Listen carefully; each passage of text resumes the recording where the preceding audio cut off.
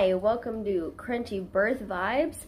I'd like to apologize to my subscribers because, of course, after I made my very first video, my phone decided to cross the rainbow bridge, and so it took weeks to get a new one.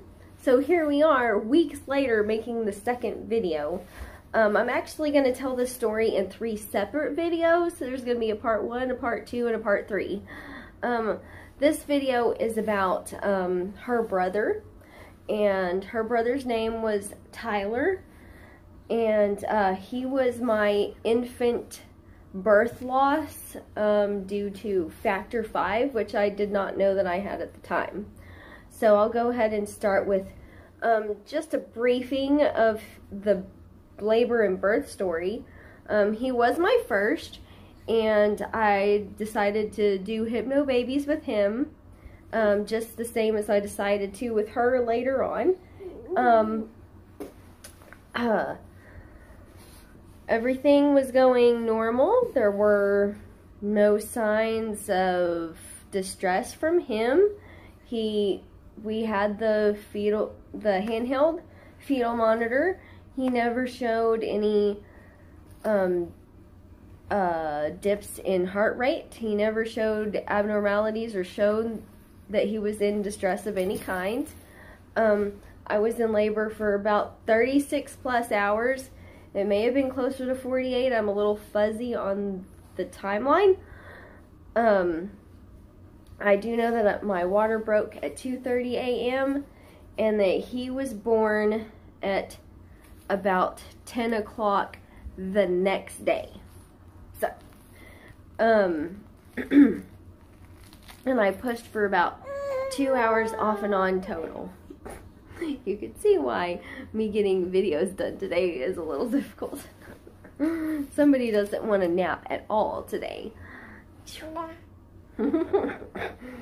Anyway, so I experienced all kinds of things throughout this labor and birth, even though I still wouldn't say that there was any pain. Hypnobabies is certainly a godsend. I was not in any pain, but I will say it's always effort. Always. Labor and birth is always an effort, and I was definitely putting mine in with this one.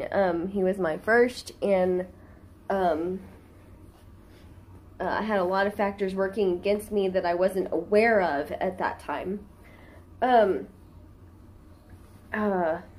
I was experiencing exhaustion. My midwife was giving me B12 shots. I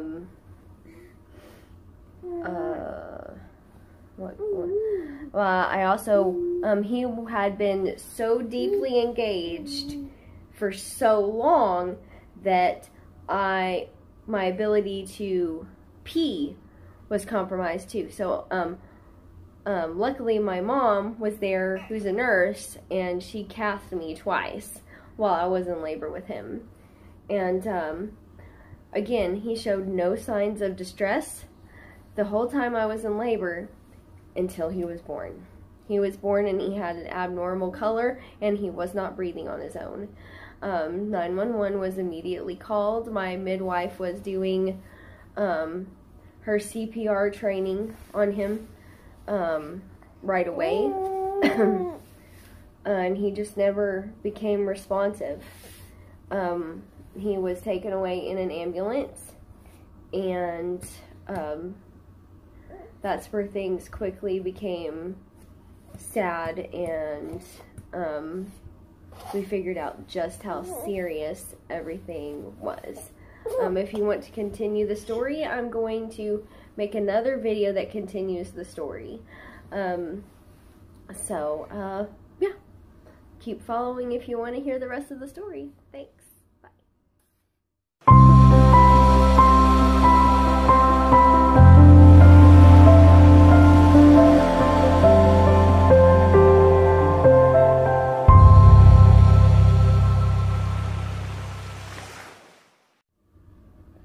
Hi, this is part 2 to Tyler's story, the story of my infant loss due to factor 5. Okay, he was taken away in the ambulance, and his color was abnormal, and we, my midwife on inspecting everything, and my doula who had been taking pictures, they both all realized that the cord was also abnormal, and there was a bulbous place in the cord where it was pretty obvious there was a blood clot in the cord. And we get to the hospital, and they put me in a wheelchair, and I'm taken up to the NICU immediately. The doctor who was there, I'm not a fan, but he quickly told us that our son's chances were very slim, 10% to be exact is what he said. And, you know, obviously the things that you would expect to see in the NICU were happening to my son. He was hooked up to all these things, and they asked us if he could just be put on a 3-day semi-coma state. Like, he was going to be, his body temperature was going to be cooled in case it was an infection of some kind, and he was going to be kept on life support for tests and all that, and we agreed to that. Well, shortly after we had been shown to our own room for temporary purposes, the doctor came into our room, I'd say at like 3 a.m. around there, and they told us that Tyler was already having seizures. So things got even more dire from there, and you know, we went through those couple of days. It was a hard 2 to 3 days, and all the tests were coming back not great, and the final one was the test for brain activity, and they sent results to Dallas to a specialist, and this specialist said he saw absolutely zero brain activity being done on his own. So we made the hard decision to take him off of life support and let him go. And it's like she knows what I'm talking about. But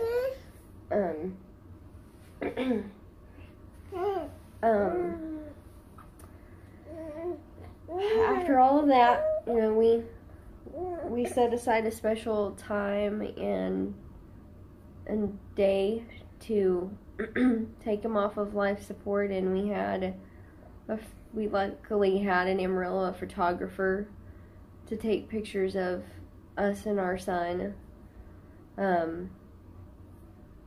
and it was just a really hard time.